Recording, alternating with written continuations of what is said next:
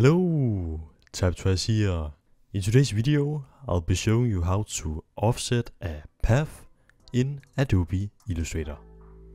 So without further ado, let's get right into it. As you can see, I created a new Illustrator document. And let's say we actually want to offset a path. We can do that in a few easy steps. So the first thing we want to do is to actually create our path we would like to offset. So in this example, I'll just be creating a rectangle, but you can create whatever shape or path you would like to use. So in this video, I'll be using the rectangle as an example.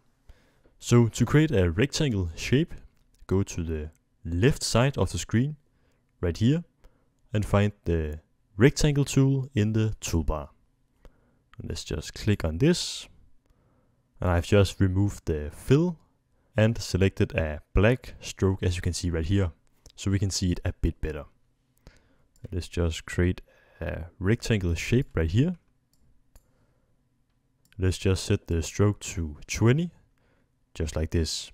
As you can see, we now have this path right here, and let's say we actually want to offset it. The way we do that is by first selecting our path. You can do that by just dragging over it or click on it. Then you want to go up to the top bar right here where it says Object. Click on this. Go down where it says Path. And in here you can see you have this option, Offset Path. We want to click on this and this menu will pop up right here. This is the offset path, and in here we can actually change the offset of this path. So we have 3 different options right here, and just before we start to change these, it's a good idea to turn on preview so we can see the actual changes. So just press right here, and you can now see that we are getting another path right here, and that is right now set to 10 pixels. So this example, try to set this to 30 pixels instead.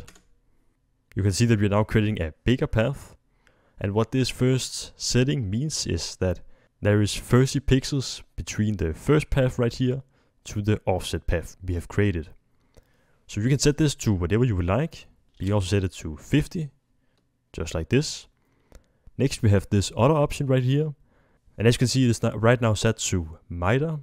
But if you click on this down arrow, you can see that we have 3 different options. And this setting is actually used to change the corners. So we can actually change the corners of our offset path by either selecting the round right here. And now look what happens with the offset path. It is now getting round corners, as you can see. And we also have another option, which is bevel right here. And it will create these corners, as you can see right here. And you can just choose whatever you would like here. I'll just set this back to miter right here. And then when you have changed this, you can actually just press OK. And we have now actually expanded our path. Now if you want to expand it again, we can actually just select the new path we have right here. Go up to Objects, Path, and choose Offset Path again. And now it is actually just doing the same thing with expanding a new path. We can just press OK. And now you can just change up the paths as you would like. So you can also select it to make the corners round if you would like that, and so on. So yeah, that's actually how to offset a path in Adobe Illustrator. Thank you so much for watching. I hope this video was helpful. Don't forget to subscribe and like the video.